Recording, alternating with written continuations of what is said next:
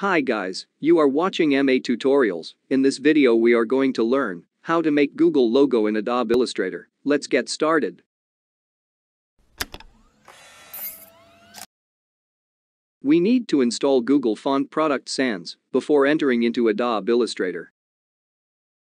Click befins.com link to download the font. Click Download button to enter into Download Now page. And click Download Now button. Once it completed, click the downloaded zip file to install the font and install Product Sans Bold font. Once it completed, create a new common artboard in Adobe Illustrator and change its preset details to Google logo.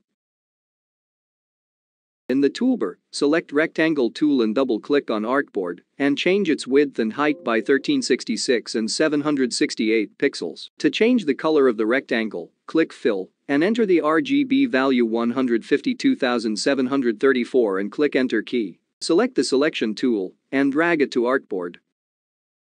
Once again select Rectangle tool and double-click on Artboard and change its width and height by 798 and 254 pixels.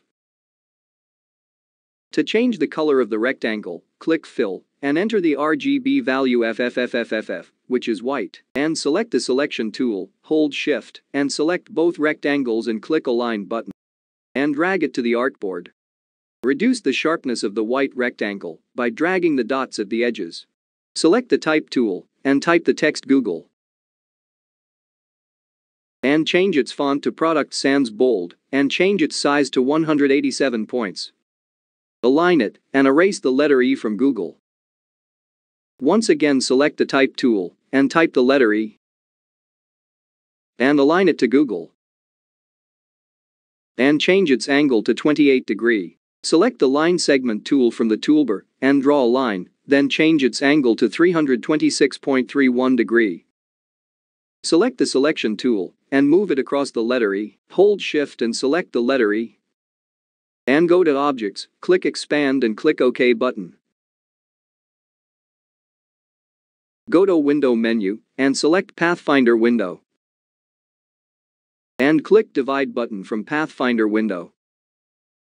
Left click on letter E and ungroup it. Select the end of the letter E and delete it.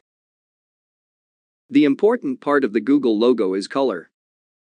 Select the letter G and click Fill. Enter the RGB value 4285 F4 and press Enter button. Enter the RGB values as follows.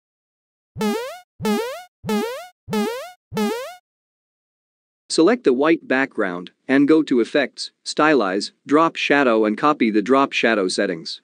And click OK button. And there we go, that wraps up the video, so hope you learned something new. Thanks for watching. And don't forget to subscribe and hit the bell icon. I will see you next time.